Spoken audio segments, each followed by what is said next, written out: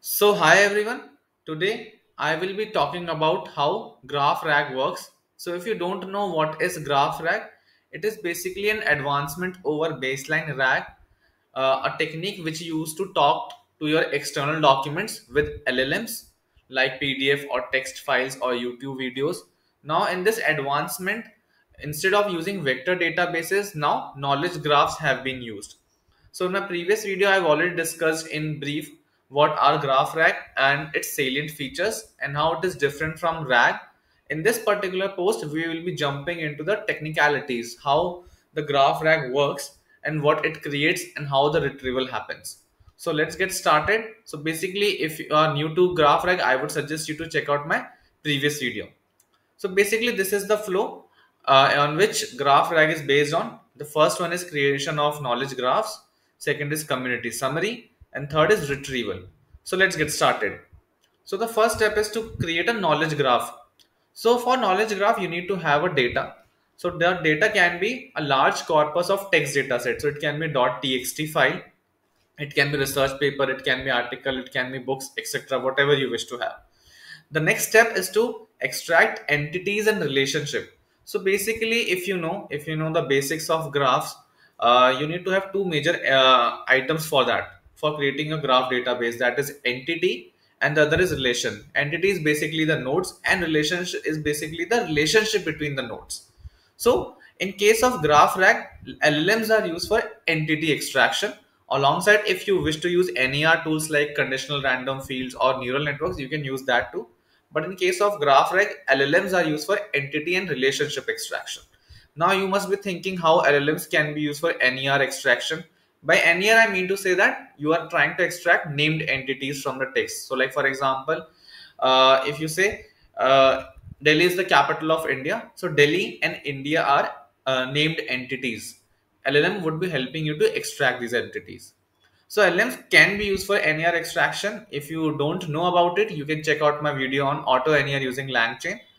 This is a very short tutorial which will help you understand how NER extraction can be done using LLMs. Similarly, not just entities, you need to extract relationship also. What is the relationship between the two entities that we have extracted? So both entity and relationship extraction is done using LLMs or rule-based systems or some other algorithm. In case of GraphRAG, it is LLMs. Now, once we have got all the ingredients to build our graph database, we will be constructing our graph database with these three major attributes. First is the node, that is the entities, as I told you. Second would be edges, that represents the relationship. So basically, before you jump onto this tutorial, I would suggest you to check out my previous video and my previous series on graph analytics. So I have a better understanding of how graph works. And the third would be attributes. So attributes are basically the meta information about the entities. Like for example, if you talk about Delhi is the capital of India, if Delhi is the entity, in that case attribute can be the population of Delhi, what is the temperature of Delhi, etc. So different information about the entity. So once you have extracted all these three using LLMs, we will be creating a graph object. Now this can be done using Neo4j. In my previous YouTube blog series on graph analytics, as well as on YouTube playlist, you can check that out. How Neo4j can be used for graph analytics and creating graphs using text files and extractions. Now, once you have created your graph object, you need to store this graph object. I think the best possible answer would be Neo4j. So Neo4j is the go-to database for storing your graphs. Now the next step is community summaries generation. So for community summary generation, the first step is to detect community. So if you can visualize a graph, there will be certain clusters that you can figure out from this that we call as community. So we need to detect those clusters. So basically we would be using hierarchical community detection algorithms to identify these clusters. Now, how these communities are getting detected, what are the algorithms? I have already explained these algorithms in detail in my previous blog series as well as on my YouTube playlist. So you can check that out. Some of the major algorithms used are Lovain algorithm, label propagation, triangle count, local clustering coefficient, etc. So these are the algorithms that can be used for community detection. Once community is detected, you need to go for summary extraction. So basically, once you are able to identify 3 to 4 clusters, for example, you are able to identify there are 4 communities in the graph, knowledge graph that has been created. The next step is to extract summary. So basically, it can be taken as a profiling the community. You're trying to extract the different attributes of the community, summarizing it. So for this, you first need to identify the central node. So the most important node of the community, like this can be entities with highest connectivity or importance within community. So there are various different criterias depending upon which you can decide the central node. So for this also, I've already covered this in my previous blog as well as in my YouTube playlist. You can check that out. There are different centrality algorithms that help you to check out which node is the most important node in the community. There can be betweenness. It can be the most popular, most connected node can be taken as the most important, and many criteria you can follow. Now, once you have identified your central algorithm, central node, aggregate relevant information and relationship associated with these central nodes, and then summarize the extracted information to generate community summary using LLM. So basically, extract the central node, get its attribute and relationship information, and then generate a summary, and that would represent the summary of the entire community.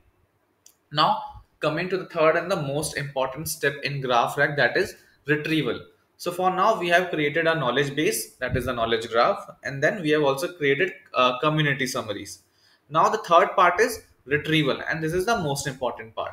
So the first of all, whatever query the user is giving using LLMs, we need to identify which entities and which relationships are being asked in the query. So basically, it can again be taken as a NER extraction sort of a problem.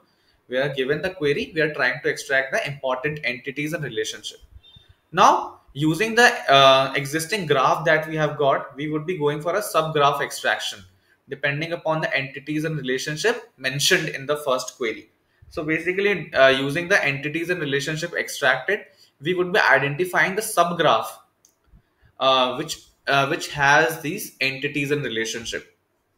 This subgraph will include nodes and edges directly connected to the key entities mentioned in the query. So if a entity A is mentioned, we would try to extract that subgraph which has A as connected with other entities. And then we will go for context expansion. So basically expand the context by including additional nodes and edges closely related to the subgraph. So assume we got entity A and B while query processing, that the user is asking about entities A and B. Then eventually we will be extracting the subgraph, and then context expansion, we would be considering some related, some closely associated nodes and edges as well to nodes A and B for a richer context of retrieval. How this can be done? This can be done in multiple ways. Either you can extract all the nodes to which the subgraph entities have a path. So for example, if A, B, C, D are in the subgraph, you can take consider all the nodes and the relationships which passes through A, B, C, D, which have an edge to A, B, C, D. Or you can extract the entire community, or you can extract nodes which are at a distance less than say 5 from the subgraph nodes, and many other things. I think there are many algorithms around relationship and link prediction also.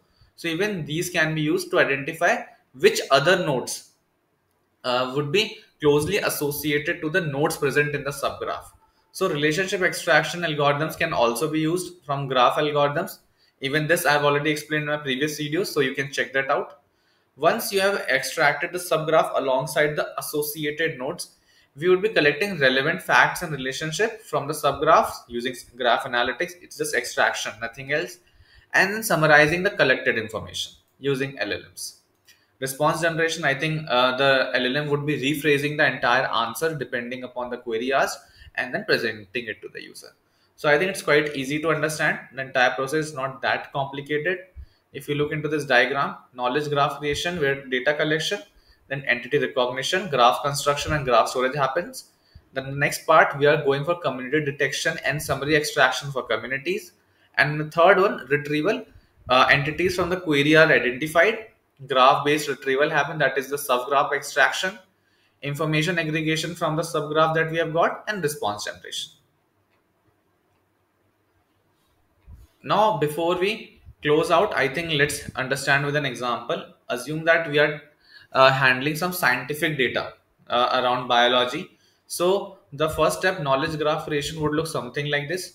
Process a large corpus of scientific literature, extracting entities like protein, genes, diseases, and relationship like interacts with causes. So this protein causes this disease, something like this. So assume this our data set to be scientific. So entities and relationship would look something like this. We create a knowledge graph based on the nodes. So nodes would be represented by protein, genes, and diseases, while the edges would represent interactions and relationships. Now, community summary generation, analyze the graph using community detection algorithm to identify clusters closely related to protein, genes, and diseases, because these are major entities, right? And then for each cluster, identify the central node, the key protein or the key gene, depending upon which cluster you're following. Retrieval, process a query and identify about which specific protein or disease the query is talking about. Extract the subgraph containing the queried protein, the disease, and the related entities, and then extract the additional related entities and relationship, and then aggregate everything and give the final answer. So this just short example is considering if you have a real world data around scientific literature. This can be sports also, so the entities extracted would change and the relationships would also change. Now coming back to the last section of this video, what is global and local search? So basically GraphRAG provide you with two options for searching, for querying your results. One is global and other is local search. So basically in case of global search, we query the entire knowledge graph. It searches the entire graph and provides comprehensive results. Basically, it can be used for answering queries which are generic in nature, which are not specific, right? So, for a broad understanding of any query which requires a very subjective answer or doesn't pinpoint to a particular protein, taking our previous example, global search can be used. While local search focuses on a very specific subgraph or entity, so its limit, the search is smaller, and the query and the answer would be highly specific. Now, if you understand with an example, explain the relationship between protein A and disease X. In case of global search, it will go through entire knowledge graph and find all possible connections between protein A and disease X, because protein A is one entity and disease X is another entity. So the output may look something like this. Here you can see that protein A interacts with protein B, which is known to influence gene Y. Now here you can see that disease X is nowhere mentioned. As protein B and gene Y has a connection with A, they are also getting output in the result. Similarly, gene Y is coming with disease X also, and A and X are also coming in some answer. So basically, whatever connections you would be getting, the answer would be comprising all of them. Now, considering the same problem, the same query, explain the relationship between protein A and disease X. If you go for a local search, the answer would be very much limited to protein A and disease X and nothing extra, and would be revealing just the direct interactions, no indirect interactions. Do remember this. So the final output may look something like this. Protein A directly interacts with disease X. Protein A and disease X are both related to gene Z within a specific biological pathway. So here you can see that in the final output, no sentences with only protein A or just with disease X are coming. But in case of global search, we are getting certain sentences which are having just disease X or just protein A. So this is the difference. So if you want to be very specific, go with local search. Else, if you are happy with a broader answer, go with a global search. I think with this, we will be wrapping up this post. I hope you understood how a GraphRAG works. Thank you.